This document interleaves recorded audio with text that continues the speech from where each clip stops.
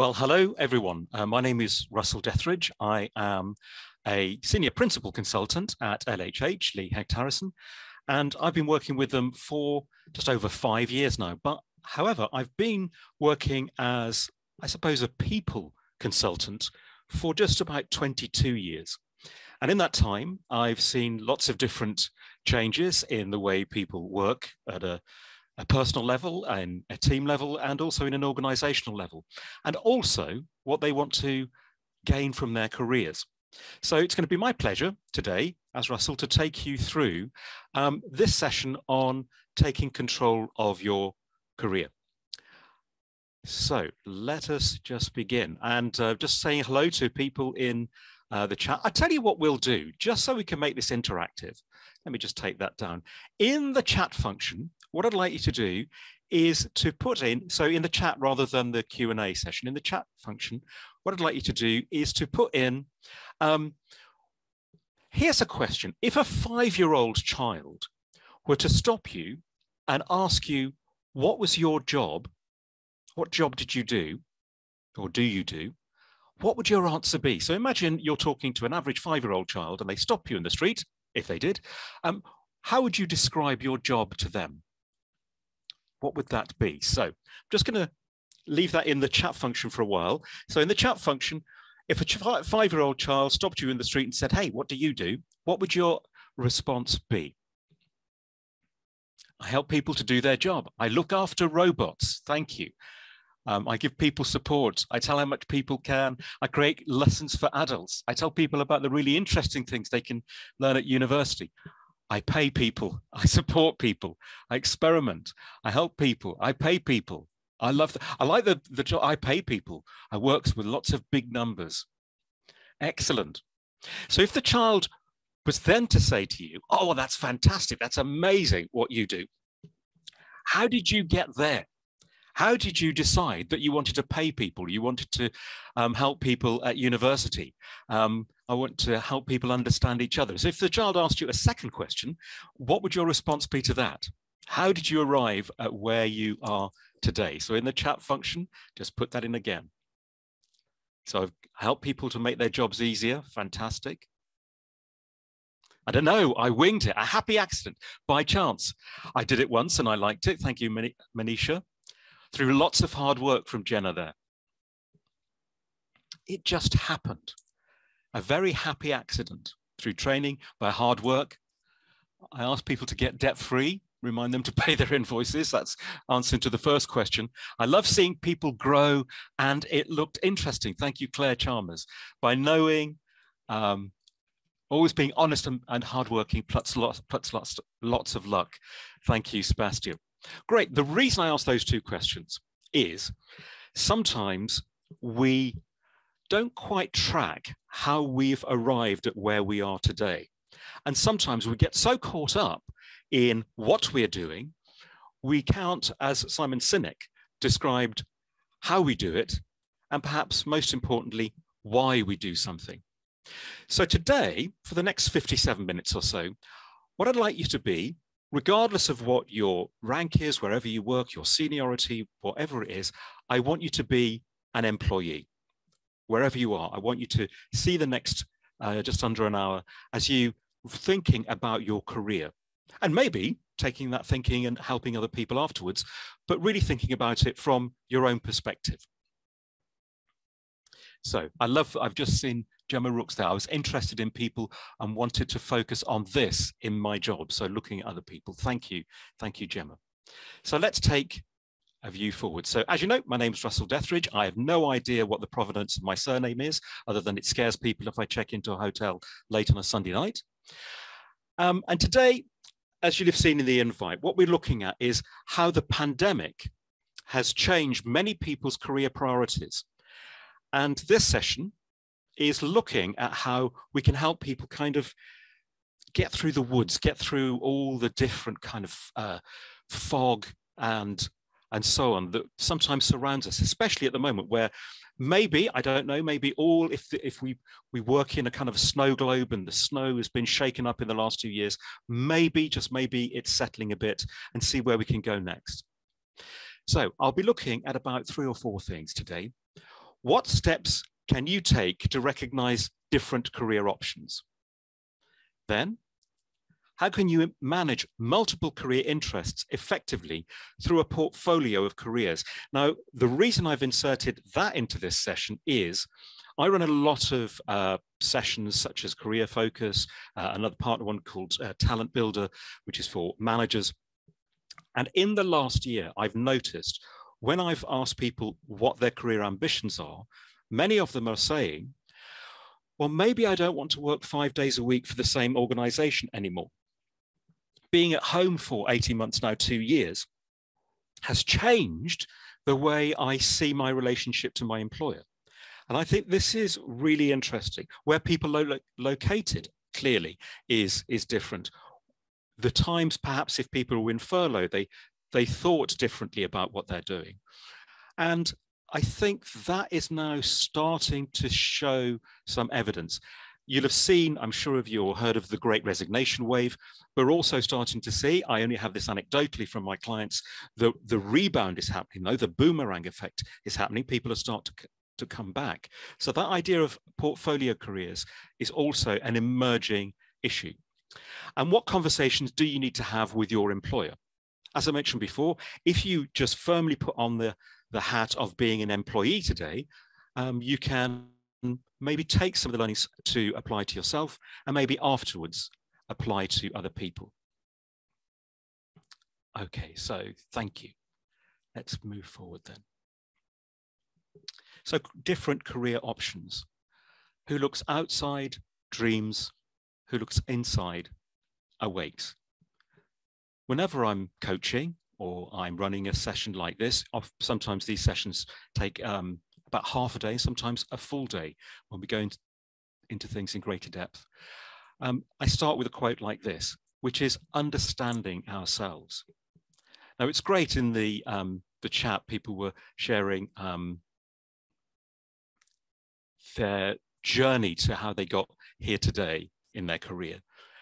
But sometimes we have to look at, did we arrive by accident in a fortunate way, which some people did, and sometimes with maybe having gone down different paths we perhaps didn't want to before.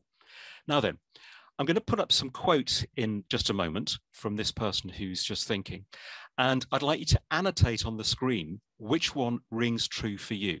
Now, before I bring the quotes up, what I'd like to do is to introduce you, if you don't know already, to the annotate button, the famous Zoom annotate button that can give us an indication of people's preferences. So if you take your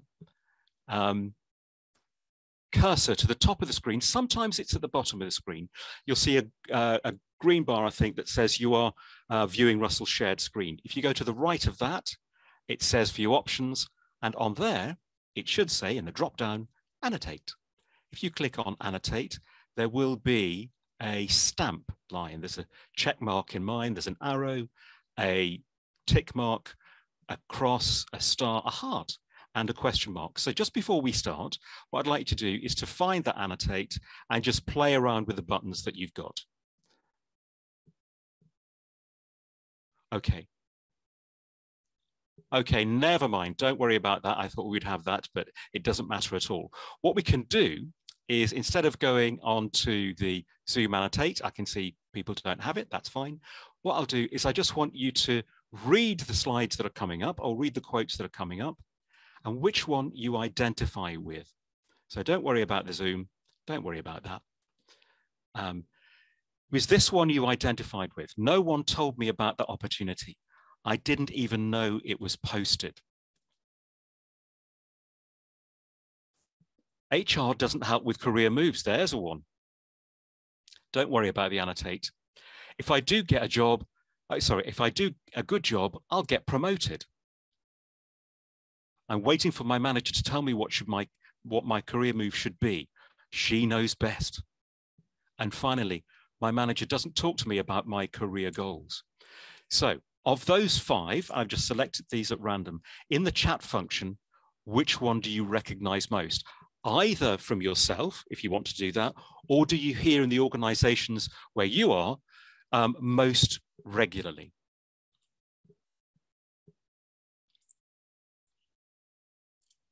And number 3. Okay, it's great. But all people think it's somebody else's responsibility. Many of them, some saying no, they don't. Let's take a look at that. Some say no, they don't.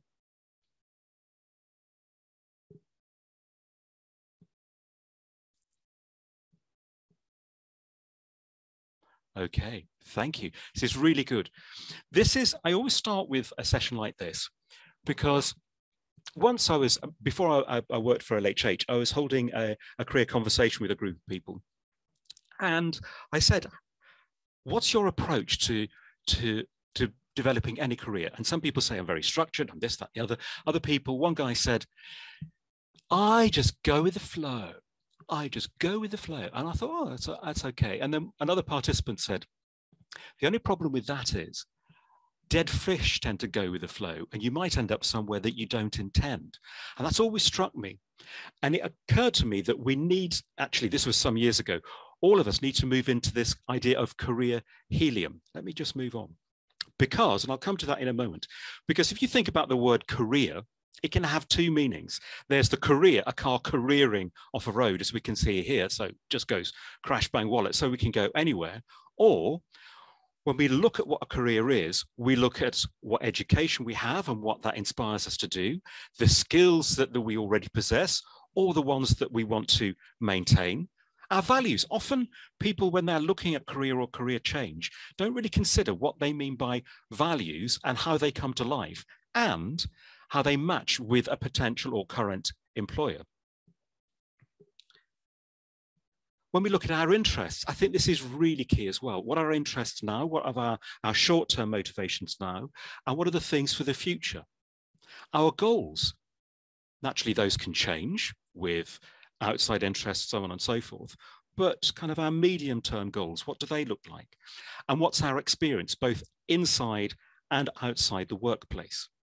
So we can either go from a car careering off the edge of a cliff, or take control of certain things.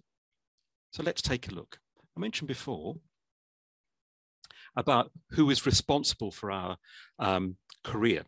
And I think there are 3 areas. First of all, as we've seen in the chat, there's employee accountability. Then there is the enabling by management level as well. And I want to thank my colleague, Tim Edwards, who ran a session just over a day ago, about 25 hours ago, when he looked at how managers can enable those career-focused sessions. Very powerful it was as well. I think there are some slides that you could request for both this session and yesterday's as well. And then there's the organizational support that we give. And of course, if we map those together, if we bring these together, it gives us this partnership model, a partnership of career development. I, as the employee, am not sitting there with my arms folded, waiting for the organization to give me the next move, but neither am I left alone to drift and maybe get lost in a little way. So in terms of accountability for ourselves, where we are today being employees, there are setting our career goals, having the self-awareness to self-assess what works and what doesn't, to be on the front foot of skills building and brand building. Oftentimes people push back on that word brand. I can understand it because it can sometimes sound two-dimensional. But I think, as we all know, with organizations being much more matrix and much flatter now, how we network together is important, which brings us to network building. So that's ourselves. Those 5 or so areas are areas that we need to look at. But then also we have from the manager as well, being able to coach people during their career progression, how to have ongoing conversations and allow exposure of their line reports to things that will stretch them, but also will enable them to grow. What learning opportunities can the manager distill, and how can they support the line report's career goals? Really interesting, I find, of all the areas. Hopefully you can see my little wand that's floating around the slide. Career coaching conversations are probably the ones many line managers find the most difficult, and I'm including disciplinaries and so on, People know with a disciplinary, they might be nervous about it, but they know with a disciplinary, there is a structure and there's a rhythm to them, and they work in a particular way. But with career coaching, it's when I've been working with line managers at any level, it's always the area where people think, I don't want to ask. And I think that's a shame, because we can sometimes lose people. Just check in a quick question here. Thank you. Thank you, Marie. You can see the little dot. And then finally, we have the overall organizational piece. What programs allow people to connect with each other? What mentoring is available? What networking piece is available for people? And organizationally, at an organizational level, what stretch assignments can be used? So let's move forward then.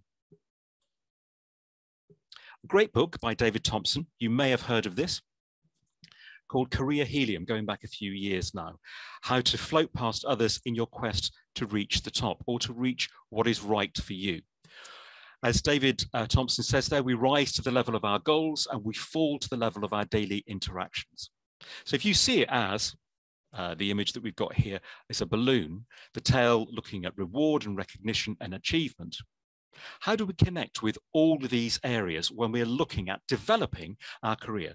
Our immediate line manager, what the expectations of ourselves and the organization are, what's our profile within the business or the organization, how do we network both inside and outside the organization, and what are the politics as well, with a small p rather than party politics.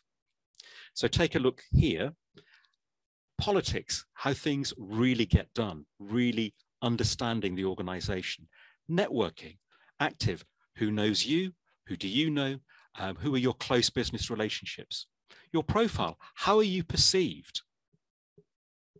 As the famous Jeff Bezos once said, your reputation is what people say about you when you're not in the room. Are you setting realistic expectations for yourself? For the manager, do you directly commit to work them to support them in their objectives and work in a similar way? Now, I won't ask you to put anything in the chat function for this, but just reflect for yourself when it comes to your career and where you want to take your career. How do you fare against politics, networking, profile, expectations, and your relationship with your manager? Do you know how things really get done?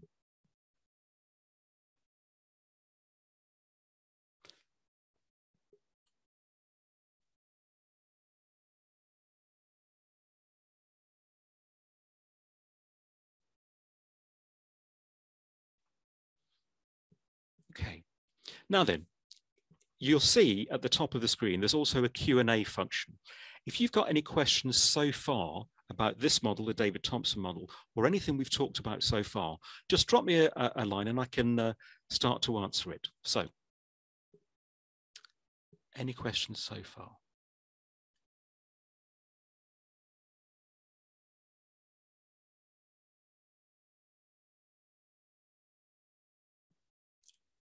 Okay, I can always come back to that in a moment. Oh, we've got something here. Thank you very much. Thank you, Tim. So let's now move on. This idea, some questions have just come in. The answer, Andrea, is yes, we can. We will be sharing the slides. And there's another question here. How would you recommend getting a better grip on the politics of an organization? I feel quite shielded from this.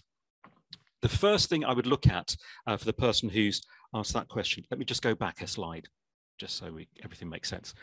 So the person who's asked that, first of all, I would look at, when it comes to politics, how is the organization structured? And you can look at any model for that, or what is the culture? Is this a highly matrixed culture where things are quite flat and the decision-making process is quite organic? Or is it? So, I mean, what's his name? Charles Handy, going back many, many years, he would say that's kind of the net, the kind of the flatter structure. Or is this quite a hierarchical, role-based culture where we have to apply for permission to make decisions? We have to go up the way, as you might see in the armed services or the support services. So first of all, I'd look at the structure. Secondly, and within that, secondly, I would then look at how decisions get made. I'd then drill in a bit further on how people influence each other. Is this, to continue with the Charles Handy model, is this kind of a power culture, the spider at the center of things, and we all have sharp elbows and so on? And I would also look at what creativity is there as well, how people can use their flair. Do they have an ability to really open up their dialogue and so on? So going back to my correspondent here, I think that's where I would start. And another piece to do would be to look at building a stakeholder map and sharing it with perhaps with somebody that has worked there for some time, saying, these are all the key decision makers, I think, to help me develop my career. Who is missing from this? So we've got Manisha, politics and networking seem to be persistent areas for development. How do we decide how much is enough? Manisha, can I just ask you to come off mute if you can? I'm not sure if you're able to, but if you can come off mute, that would be great. I just didn't get what you mean by how do we decide how much is enough? Graham, are people able to come off mute or not? No, they're not. Okay, never mind. So going back to Manisha's, politics and networking seem to be persistent areas for development. How do we decide how much is enough? I think if I've got your question correct, is how far are we developed?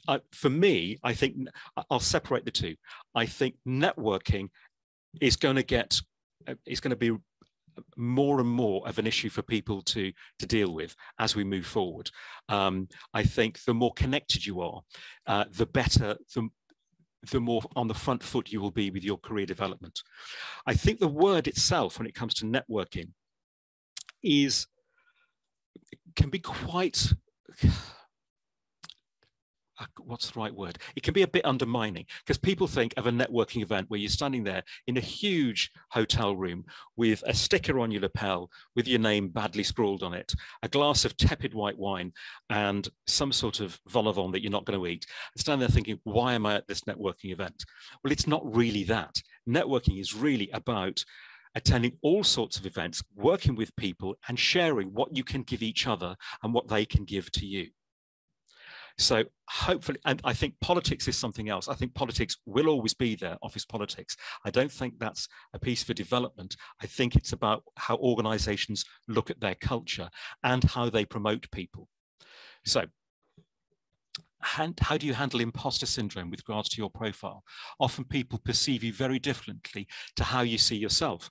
I think if you can, using a good 360 or what's the right word, or a relaxed version of that, where you're asking people about how you're perceived. There was, yeah, I think what you can do, even if you've not got an official 360, what you can do is to say, this is my intent. How do other people perceive me? And have that as part of the way of networking, and connect in with other people when you're, what am I trying to say? And connect with people about how they perceive you. The reason I was hesitating there is one of the activities we'll do in a moment is called SOAR, S-O-A-R, about how you look at how well you've done in the past. And you can share those with people and say, what did you get from me when I was working on that particular issue? Okay, so there's a few more. I'm just aware of time, just 20 past. So some great questions here. Thank you. Yeah, thank you, Christine. I think the approach shows that individuals need to reflect and take action as to what's appropriate for them. Do you think that career pathways have had their day in this volatile data? Interesting point. My immediate answer to that question about career pathways is, I don't know yet. But what I am seeing when I talk to clients is some of them, I would say about a third of my clients I'm talking to at the moment, are saying, we're moving away from career pathways. And they are quite on the front foot with that. Others are saying, we are thinking about it, and others are saying exactly where they are. Sure.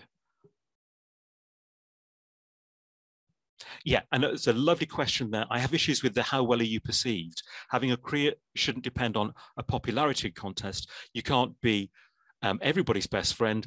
And my correspondent says, does that absolutely make sense? I think it's not supposed to be about, hey, look at me, I'm the best person ever. It's actually about people being seen and heard for the right things. I think if we're not, then that can, in a way, undermine us, especially when things are moving too fast. And we've got another one here. Often companies try and pretend politics don't exist within their company because of perceived negative connotations. How can we have open and honest conversations about it as part of a career discussion? There is an overlap here with the networking section. Absolutely. So thank you. I'm not sure of the person there. My take on that is it's sort of outside of career conversations to begin with. I think how you talk about politics within an organization starts at a team level, no matter whether you've got a team of 1 or if you've got a team of 10, whatever it is. And people often don't do this, is to talk about not only what they're going to do, but how they're going to do it, and Simon Sinek, why they're going to do it, and what will enable them and what will push them back. And that brings the idea of culture and how decisions get made, which brings into politics. So how do we maneuver through that? Now, there's some great questions here. Sorry, I haven't got time to answer all of them. I just want to move on to some other things, and I'll try and come back to them a little bit later. So, career sweet spot. When we look at our values and our passions, and we have to sit down, one of my correspondents just there said, how do we recognize who we are and what we want to do? We have to sit down sometimes with a pad and paper and a beverage of your own choice and sit down and work out, what am I passionate about and what do I value in the way I show up for work? I was employed somewhere and I worked out on day 2. I was in completely the wrong place because the values of that organization did not, more or less in any way, match the values of the way I wanted to work. So looking at our achievement, our adventure, our creativity, our helpfulness, our responsibility, our service, and our freedom when we are looking at who we are. Where can we add most value? So if we work out those things, maybe, as we can see on the right, we love music, but we can't sing. Gifted with technology, however, so maybe become a Grammy-winning music producer. We're working within what we have. Love film, but can't act. Extremely organized, however, CEO of a film logistics company. And love technology, but can't code, but I'm great with people, head of sales for an IT firm. So those are kind of some big out there pieces. There might be people who are in those jobs on the call today. But it's working out where our values and passions and where we have our skills add most value. Just going to check in with the chat function. Oh, there's a lovely question in the chat function rather than the Q&A. What about for people who keep their head down and work, but don't feel comfortably publicly promoting themselves to others? That's something, as a coach, I come across quite a lot. And there is no point in me saying, as a facilitator of people development and so on, we need to be authentic, and then saying to people, okay, now be something that you're not. But it's taking that idea, if somebody is quite reserved and quite shy, a member of my family is exactly that sort of person, how do we then promote that person? I don't mean kind of in stepping up the way. How do we promote that person in a way that is comfortable for them? So that's where, if I were their line manager, I'd be having quite detailed conversations about what they're comfortable with. And going back to that model about being seen and heard. So bringing them in to meetings, perhaps, and giving them 5 minutes where they present something and you get their name out and you speak of them. Or that you get them to speak for themselves as well.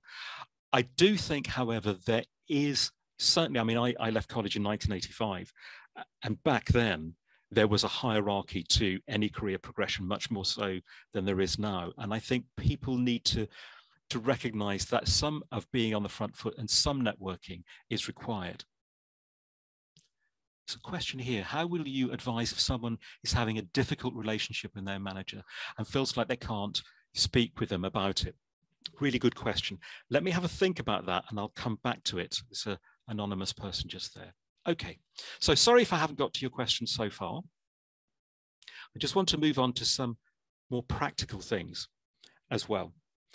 So looking at career journeys, many people I work with often say, I've always wanted to do this, but we don't sit down with a sheet of paper and do some of the basic things. When we're looking at where we want to take our career, it's important wherever we are to look at where we've come from. So I've just made this one up. This is not me. This is just a pretend person I looked at. So maybe they left school, they left university, left further education.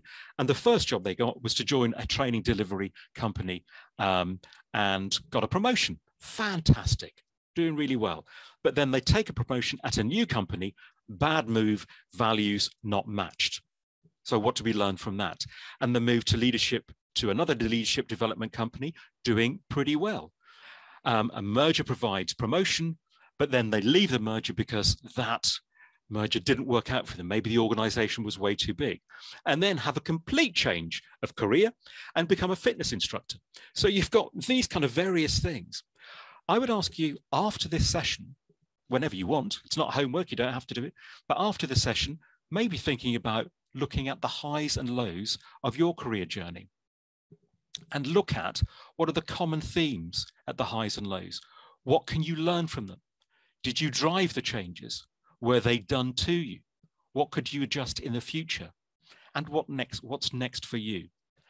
All of us, whether we are a CEO of a company or have just entered straight out of school and just in the job market, wherever we are, I think we can afford to ask ourselves those 5 questions. There are changes within LHH going on at the moment. And so I'll be asking myself some of these, where I want to take myself next through looking at what's worked for me and what hasn't. Let me just go here. Okay.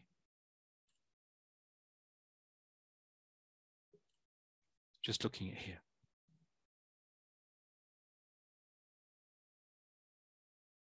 I'm just going back to, in the chat function, Simon Connolly said, on the career sweet spot, I've seen a similar model before, but with a third circle, what you get paid to do. Yes, I'm familiar with that one. The reason I've kept to 2 here is sometimes if we put the pay over the top about how much we want, or and that question, it can occlude maybe what we really want to do.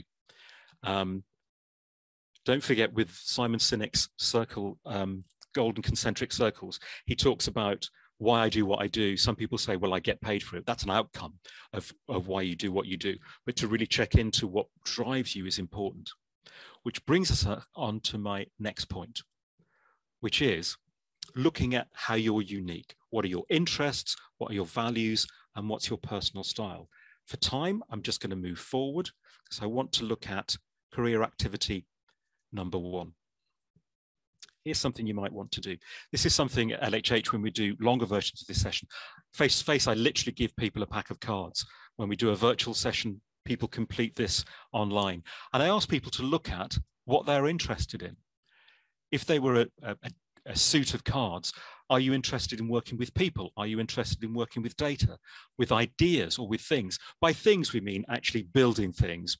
You know, people who work in logistics organizations or in the building trade and so on. That's important to them. And when we look at that, we can deduce some key drivers that people have. So mine will always be, I think this will stay true till if I live to be 100, will always be working with people. And I like working with ideas.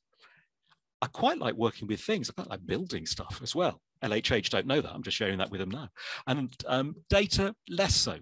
So let's take a look at some questions. So Marie, you said, what about a combination of several things? Absolutely. Most people will get scores in all of these areas. Sometimes you get kind of a minor 1 or 2 score, but most people have a combination of things. And if you get kind of very similar scores, if you get, I think there's 15 items in each, if you get 8 for each, that's somebody at the moment who's motivated equally by all of these things, that they could work on each of those to begin with. Yeah, hard to decide as got wide interests. What we do there, is to try and bring people down to what's most important to them at the moment. But then, and this is useful as well, career activity number 2. You don't need the cards exercise to do this. What you might want to do for yourself, again, when it's time for you, is to create 4 boxes on a sheet of paper. And thinking about the role that you're in at the moment, right, in the engage box, what's of high interest to you that you do at the moment, and what do you think you have a high skill in? You think, I'm really interested in this and I'm really good at it. So that would go in box number 1. Box number 2, upskill me. So you've got high interest in this area, but a low or lower skill. So that would be an area where either yourself take the initiative to get upskilled, or you and the organization, your employer, take the initiative to become skilled in that area. Now, the things kind of on the bottom half of the screen, disengaged, you've got a low interest, but a high skill in something. So this might be something you've been doing for a long time. You're really skilled in it. It used to be a high motivator for you, but now you're sort of done with that. You've got a low interest in a high skill. If you had to do it too much, it might be disengaging for you. And then misaligned. These are the things that are in your role at the moment that you're doing, where you've got low interest and low skill. And it's not a skill that you want to develop because you've got low interest in it. This quadrant is really useful for looking at what is motivating you right at the moment. So you might want to take a screen grab of that, just to have a think about that over the next 2 days. I'm working with a company at the moment looking at a number of their, well, almost all of their entire population, career population, employee population. And this exercise, I put in the face-to-face session, I put in about half an hour to do this exercise. It goes to an hour because people really want to drill into, especially the top right and the low left. There are very few actually in the bottom right. But this exercise might make you think, this is what I need to talk to somebody about. This is how things might want to change. So take a look at doing that. And whoops, a combination of what your interests are and where they are deployed can actually give you a breakthrough, one of those light bulb moments. I'm just going to go back to the chat function. I took from, this is Simon, I took from the what you can get paid to do quote as a prompt to look beyond the obvious. For example, moving from a corporate organization to become a fitness instructor. Maybe you're good at baking, talking to people, problem solving. Could you get paid to do any of them that might align to your values? Great, I see what you mean now, Simon, absolutely. And this is where you look at transferable skills. And I think that's really important at the moment as people are thinking about portfolio careers, about what that actually means. Okay, so let's take a look. Not free, Andrea, not freely available. We tend to keep them with us. We can't really hand them out. But I think if you take the headings and then think about what might be underneath those things, such as with people, training people, interviewing other people, ideas, idea generation, solving problems, data, drilling into facts and figures, those sort of things, you can start to come up with some answers. Let me just move forward. I am aware of time. If you want, I'm not going to spend too much time on this, but if you want to take a look at Edgar Schein's career anchors about where your perception of ability, basic values, and so on might be, these are good. Lifestyle, technical and functional, general management, autonomy, pure challenge, security, entrepreneurial creativity, service or cause. It's not a right or wrong. It just is. And I've given you I'll bring all these up now just for time. I've given you some of those definitions as well. This can kind of clarify things that you're interested in a moment in a bit greater detail than maybe the interest cards. However, what I do want to get to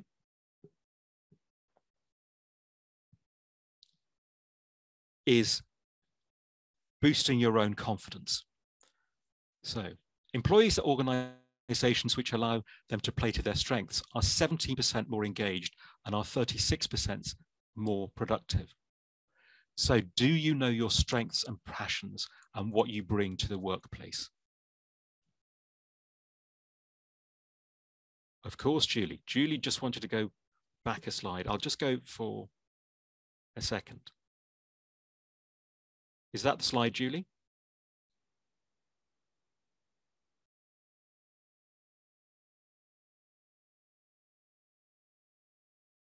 Okay, 1 second, Julie.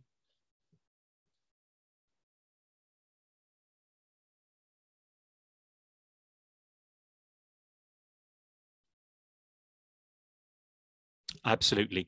Yes, Nikki, the slides will be shared. I tell you what, just for time, I'll just move forward. Sorry, Julie, I'll just move forward for time. You will get them. So knowing your strengths and what you bring to the workplace, I think is key. And this can help you. Now, I used to recommend a model like this purely for interview techniques, but I think it's actually more than that. And I've noticed this during the lockdown as well, especially right at the start of lockdown, when people's resilience was called into question and we were feeling a bit bashed and bruised, and many people still are. Having a model that can look at what you're proud of and how you show up for work, I think is important. It's important for our own mental well-being, but it's also important as a way of bringing to life what is on your CV. So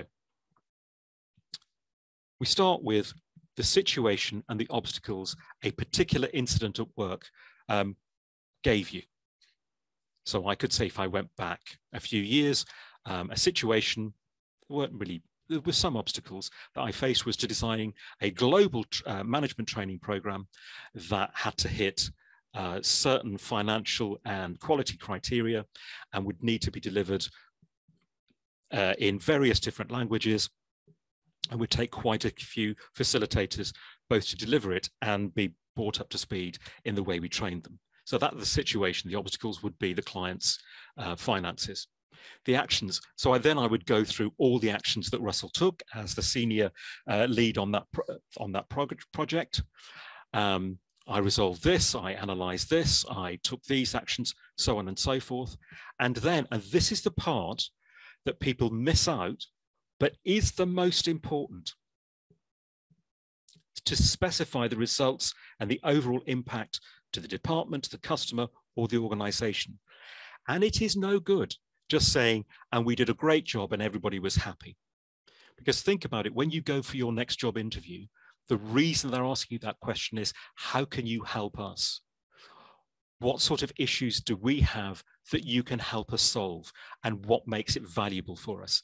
So I talked about kind of leapfrog promotions that the client got from the program that we initiated and ran for about 5 years, so on and so forth.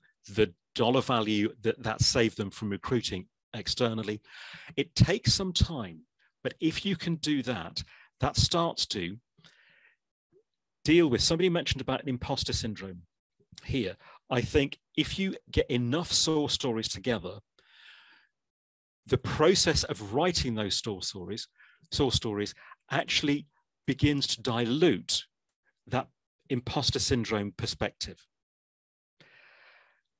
That said, you need to have more than one or two. This is what I do.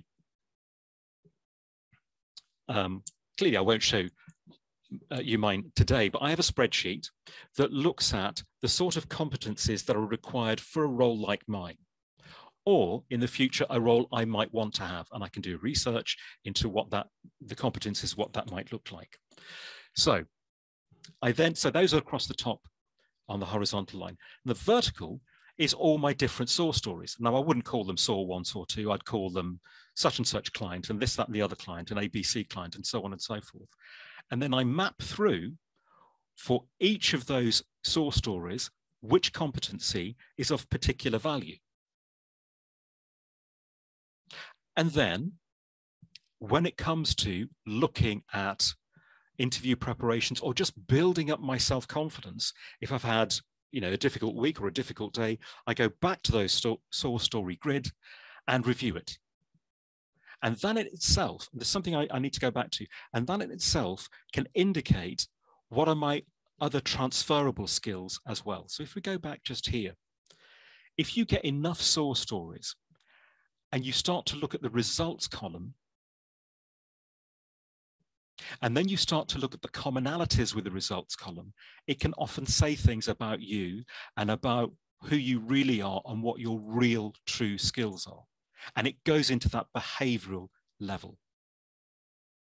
So I love source stories. They give us confidence. They remind us of who we are, but they can also look at how we might be employable in the future. The reason I paused there is I was coaching somebody who worked at a big pharmaceutical organization. This was a few years ago. And she said, I don't have any source stories. There's nothing at work that you've been proud of. No, not really. I have a really boring job. I just look at things going across on a conveyor belt and that's it. And I said, okay, so was there ever a time at work when you did something that was unusual, not wrong, but unusual? She said, yeah, there was one night where, because I watched the conveyor belt going past and I watch all the labels on the pharmaceutical boxes and I watch all that. There was one night where there was quite clearly a problem with the labels sticking onto the thing and they were all wrinkled. And I said, so what did you do? She said, I pressed the red button. And I said, oh, what's the red button? She said, well, it stops production. And you only do that if things are really bad. And I thought this was really bad.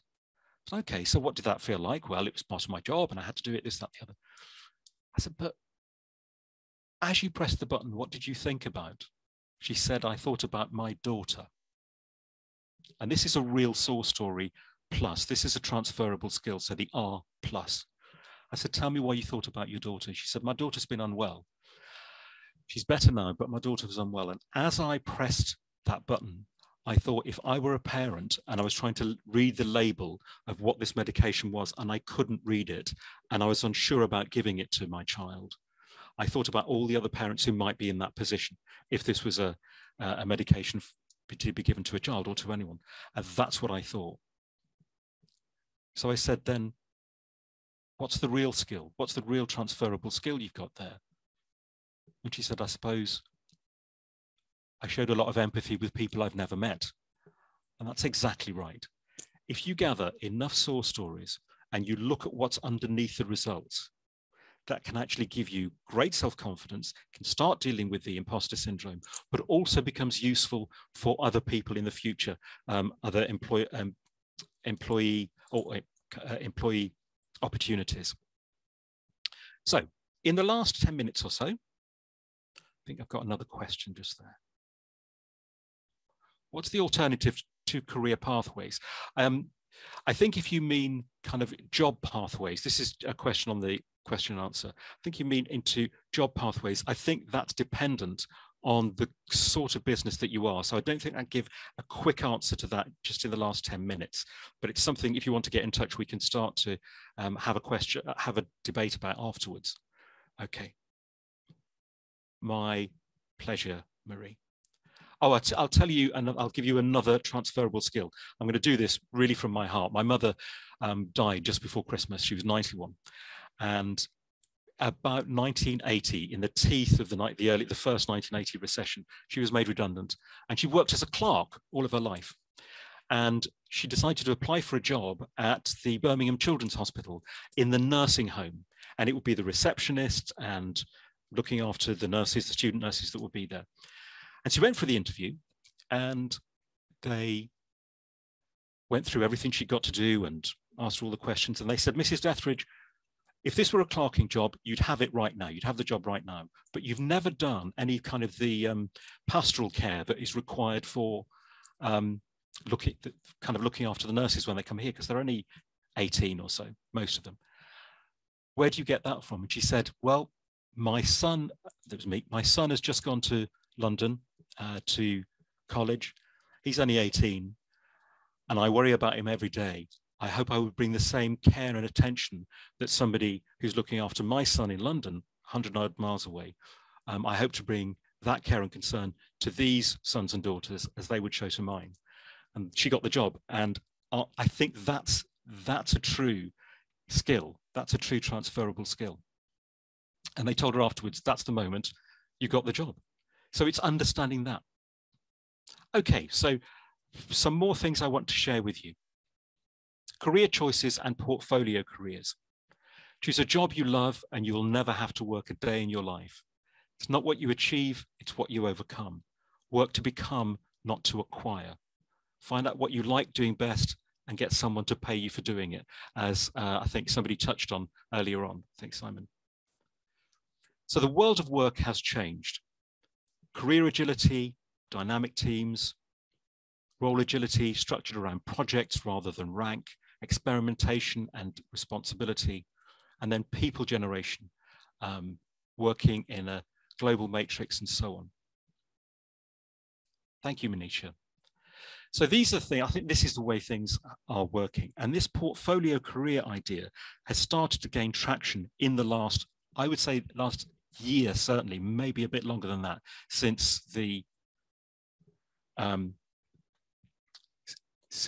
where's something gone? Yeah, since the pandemic. So as we look at our main choices, as we look at our career options, we might want to think about how things are moving. Is it the same job in the same area of business, same job in a different area of the business, a different job, the same area of business, and a different job with a different area of business? So when you're looking at this, and we'll share these slides with you afterwards, when we're looking at this and you're looking at the future, you might want to think, what is next for you? And there might be consider different career options. I'm just going to stop sharing something because, no, I'll just carry on with this at the moment. I can come back to it later. You might also want to look at considering different career options, such as a lateral move or an enrichment move. An enrichment move is where you stay where you are, but you become a subject matter expert, as it were. So as I look at LHH's changes towards the end of this year and into next, I might want to move into an enrichment piece. I'll stay in the same role, senior principal consultant, but actually maybe become a subject matter expert.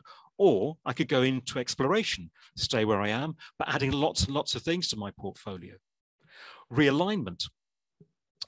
Sometimes people are stepping back from where they are.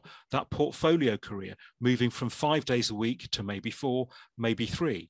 And with the other 2 days doing something that they have always wanted to do, as long as it's not in direct conflict with their main employer. The vertical move is, as it sounds, moving up the hierarchical ladder. And relocation. Relocation can mean 2 things. Yes, it can mean leaving the business. It can also mean leaving a geographical part of the business, but staying in the same organization, but moving to another geography. Let me just take this. Yes, thank you. Mrs. Dentridge, thank you, Simon. I've seen this shown as career lattice work, worth a look on Google, absolutely. So also known as career webs. Instead of having career ladders, it's known as career webs and moving in all directions. So let me just bring this up. So here we are, career development, awareness of wider context.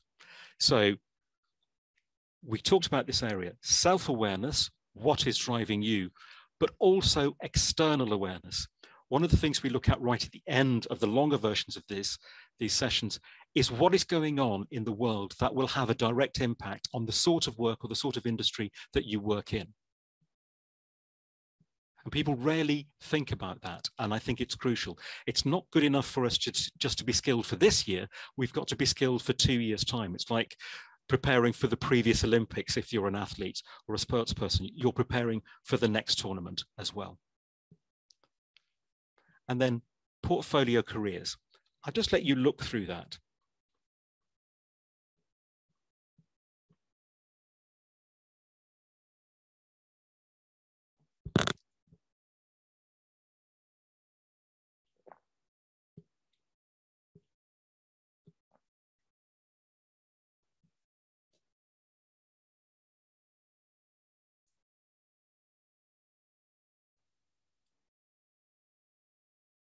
My nephew is 30.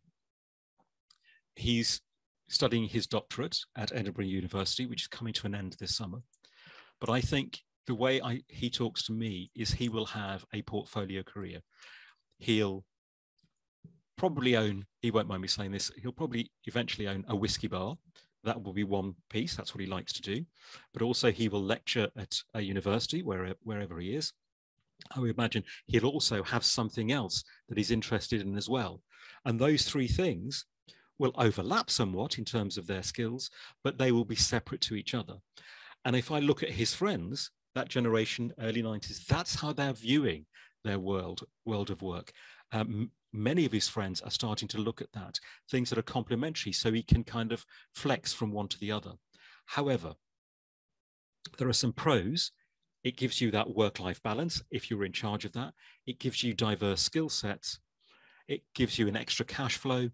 You can have a passion pursuit.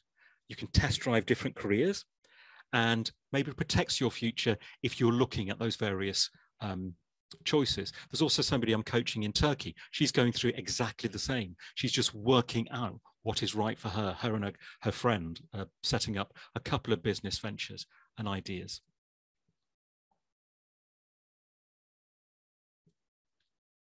Yeah. Maria makes that point in the chat function that there are slashers, but because people are under-resourced, that's not quite the same thing, because the people involved in that are required to do this rather than choose to do it. Oops.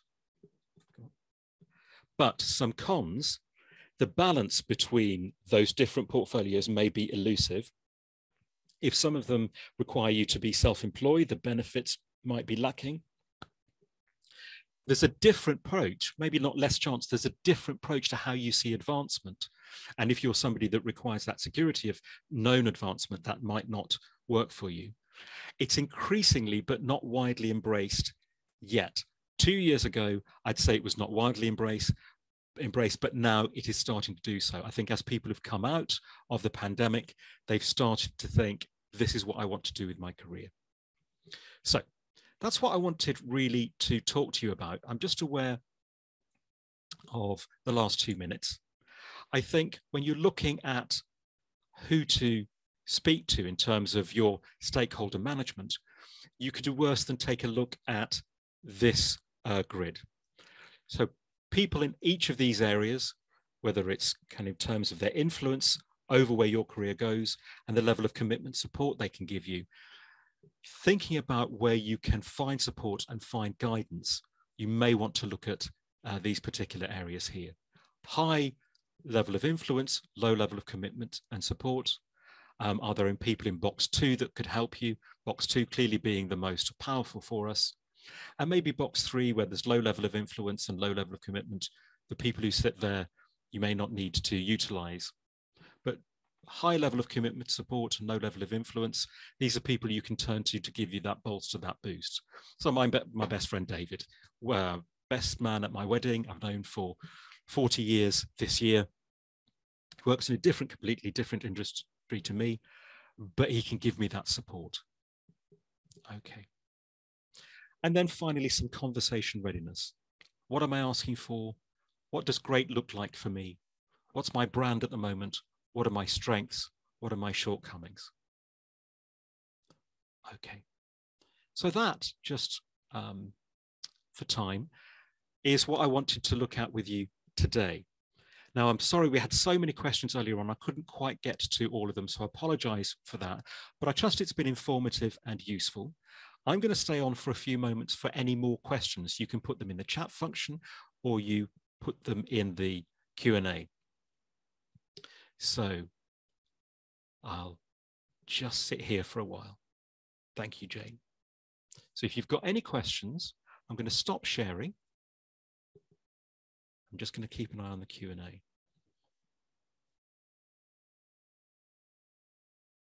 My pleasure.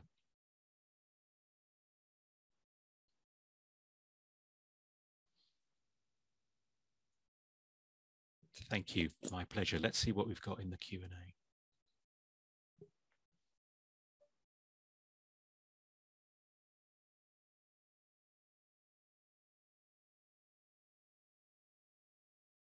Somebody asked earlier on about how would you advise someone who's having a difficult relationship with their manager and feels like they can't speak with them about it.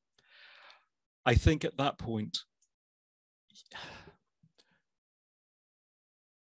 first of all, I would try and look at what is the nature of the disconnect, because I'd always try and go to the two main parties in that disconnect first of all. I think if you really feel like this isn't for you, I would say talking to somebody in HR purely confidentially, I think that would be the first way to do it. I wouldn't go, so if this is your line manager, I wouldn't go to their line manager here. I wouldn't do that leapfrog. I'd go kind of sort of sideways into another area. Is doing so the best way to look at different industry completely? My job is nothing to do with my degree. I don't necessarily enjoy it, but I don't know what it is that I want to do. Okay, so somebody's just asked me that question there. SOAR is one way of doing it. I would say you can either use kind of a version of the interest cards. If you don't, clearly you may not have the interest cards, get yourself a pack of Post-it notes. And one evening with a beverage of your choice, just sit down and write all the things you like doing.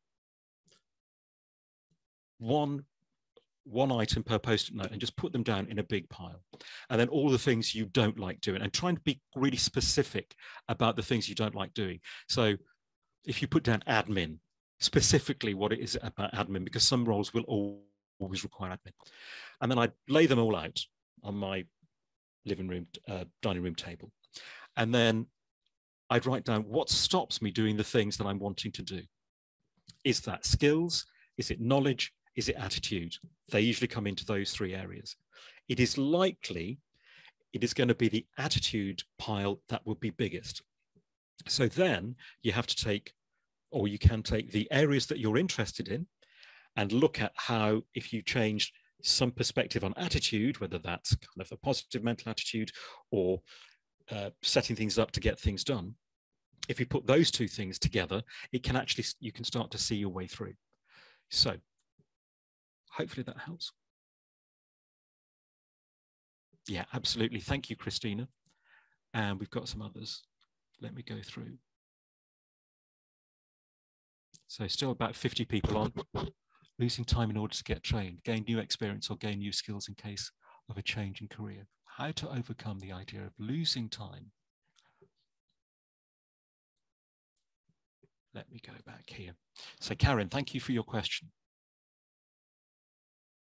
This is, yeah, it's a tough one. Sometimes we do have to. There's the famous Stephen Covey quote about walking through a wood, and he sees this person and they're the tree cutter. They're carving down the woods and they're pulling. And of course, the harder they work and they're chopping down these trees, the blunter the saw gets.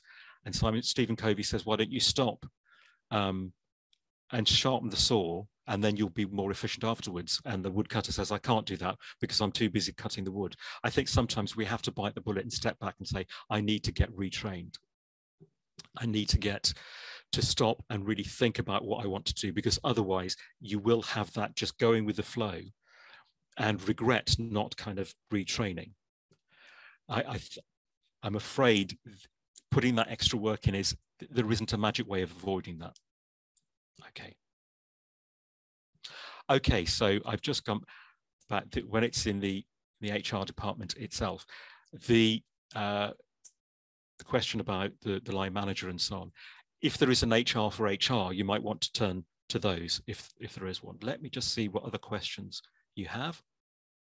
Okay. Thank you very much, Marianne. Just trying. Diana mentioned this. What about feeling just stacked in your career and you feel like you need a career break? Remember when I talked about the different choices people have in their career, and realignment was one of them. That is quite normal. So stepping back from that, one of the first things people will say is, I can't afford to do that. I would say, yes, I fully respect that. However, sometimes you have to look at how much money you need as opposed to how much money you want, and make a distinction between the two in order to step back, so that you go from 5 days to 3 days. Or you go, I was coaching somebody who was an HR director, and she was an HR director, very senior for many, many years. And with personal life and with professional life, she just became burnt out And I was working with her, and I was coaching her. And it was her idea. She said, what I'm going to do is I'm going to step back and I'm going to take a demotion of about 3 levels, because what I need to do is not work so many days and be able to close my laptop equivalent of 5 o'clock at night, just so I can deal with this. She did that for 2 years while her family issues became sorted, and there were other things that she could deal with. And that really worked for her. So that realignment, I think, is important. I think I've got another question here.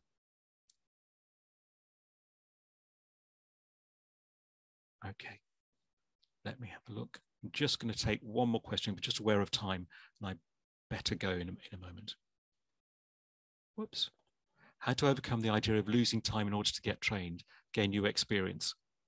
Hang on a minute. Oh yeah, I think we've dealt with that. Okay. I'm just like taking a look at some of the other questions.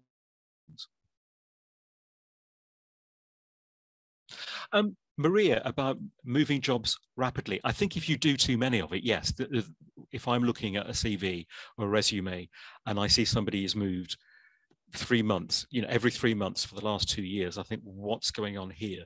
I think, and this is why at interview, when you are required to ask questions, I think it's good to profile the potential employer as well.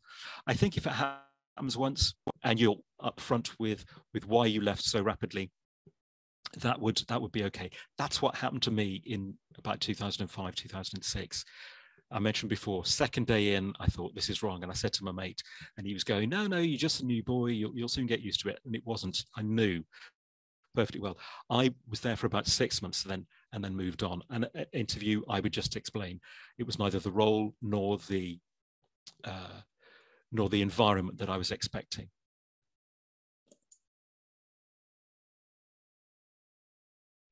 So Manisha, hi Russell, do say a few words on retraining by selecting professional courses versus mainstream schooling for changing careers. Oh, absolutely. This is, if I'm taking that question in the right way, this is about being, I talked earlier about skills, knowledge, and attitude that might be holding people back.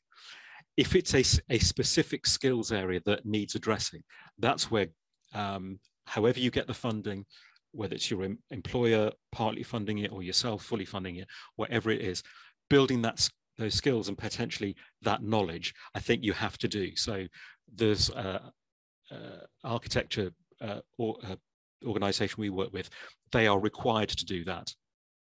Now, if they're going to move into a completely different field, that's going to take some financial input and quite a lot of effort. But if you know that that's the area that you want to work in, I think that's a good thing to do. Okay, so it's just about 8 minutes past the hour, and I've lost the camera. There it is. So let me take this down. I think we're down to just about 30 people now. I'm going to say goodbye. Thank you very, very much for your time today. We'll send you the deck. It's been great to be with you. Sorry about the mishap on the taking you off mute and working with the annotate. Didn't know about the annotate, but never mind. So thank you very, very much, and hope to be in touch with you very soon. Thank you and goodbye.